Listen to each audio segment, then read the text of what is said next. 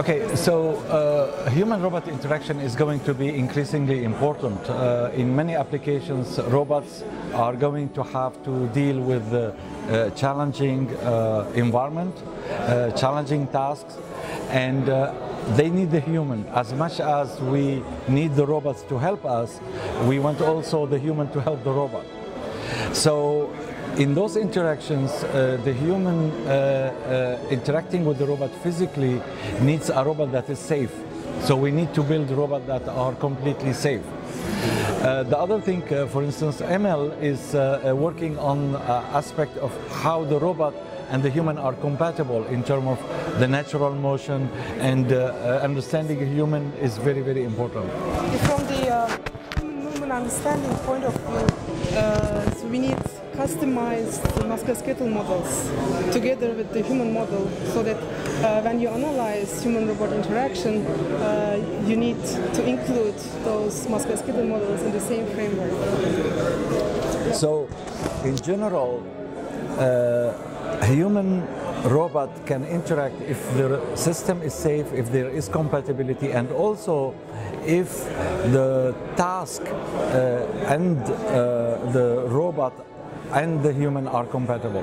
So often we introduce haptic interaction. With haptic interaction, we can map the task to the robot and reflect it to the human in very intuitive ways. So there is a lot of development now taking place with interfaces, human-robot interaction through visual haptic interfaces.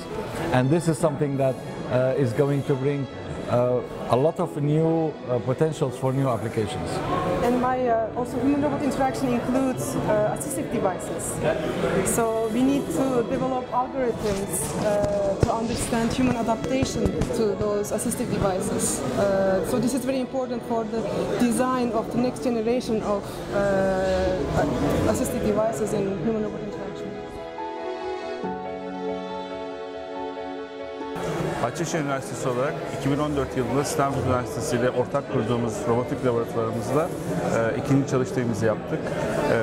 Bundan sonra laboratuvarımızdaki projelerimizi artırarak Sabancı Üniversitesi, İstanbul Teknik Üniversitesi, Osman Gazi Üniversitesi gibi bu çalıştayımıza katılan üniversitelerle işbirliklerini daha da artırarak projeler yapacağız.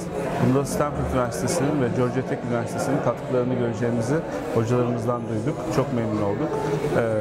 İnsansız robotlar bundan sonra daha da fazla hayatımıza girecekler. Biz de Bahcesehir Üniversitesi olarak ana temamız olan insansız robotlar konusunda daha da fazla çalışmalar yapacağız. So if we talk about sort of the future of mobile robotics, then right now we've seen a lot of static robots like you see right behind me. Now we will actually see for manufacturing that we will start to use mobile robots. So we will have basically factory floors where everything is mobile.